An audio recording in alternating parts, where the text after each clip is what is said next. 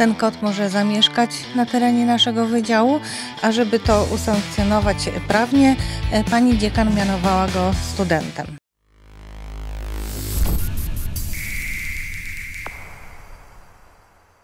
Kota Gacka z ulicy Kaszubskiej poznały miliony internautów, a teraz chcielibyśmy Wam przedstawić kolejną kocią gwiazdę ze Szczecina. Maciek mieszkał w urzędzie pocztowym przy ulicy Marcina. Potem jednak postanowił zmienić swoje życie i tak kręte kocie życiowe drogi zaprowadziły go na studia, a dokładniej na Zachodniopomorski Uniwersytet Technologiczny. Pełne miano tego kota, nazwa to jest Król Maciuś I student.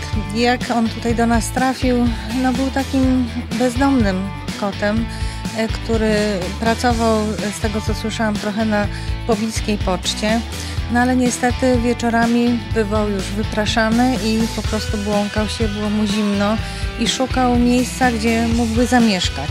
I wybrał nasz Wydział Nauk o Żywności i Rybactwie. Oto Maciek, możemy go przedstawić jako kolejną szczecińską kocią gwiazdę. Ulubieniec wykładowców, a także studentów Zachodniopomorskiego Uniwersytetu Technologicznego.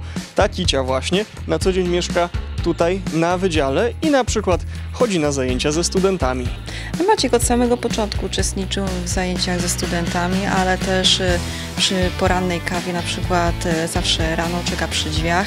Tego wpuszczam do pokoju, ja piję kawę, on siedzi obok na fotelu, relaksuje się, a następnie jak wychodzę na zajęcia, on często towarzyszy.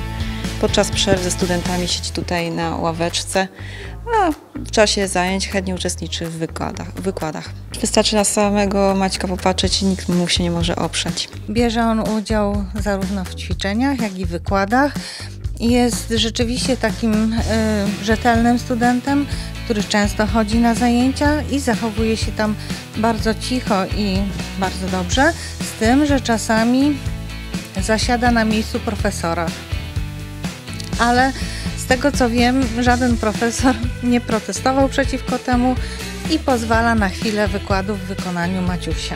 Nie wiadomo, jakie były kiedyś jego dzieje, bo myślimy, że ma już ponad 10 lat, ale jest takim kotem dobrze wychowanym, majestatycznym i myślę, że studenci bardzo go lubią, bo działa na nich antystresująco, zwłaszcza przed kolokwiami. Cieszy się dużą ilością głaskania i podziwiania. Także myślę, że tutaj korzyści mamy obopólne. Jeśli chodzi o karmienie, to wszyscy składamy się, przynosimy dla niego po prostu różne smakołyki na portiernię i pani na portiernię go karmią. Kot Maciek udał się na zajęcia ze studentami. Jesteśmy przekonani, że to kolejna szczecińska kicia, która podbije Wasze serca. W tym miejscu ponawiamy apel. Wyobraźcie sobie, ile kocich losów moglibyśmy zmienić, gdyby każdy z Was raz na jakiś czas kupił chociaż jedną puszkę karmy i nakarmił kota na podwórku albo gdzieś dookoła Was. Gorąco Was do tego zachęcamy.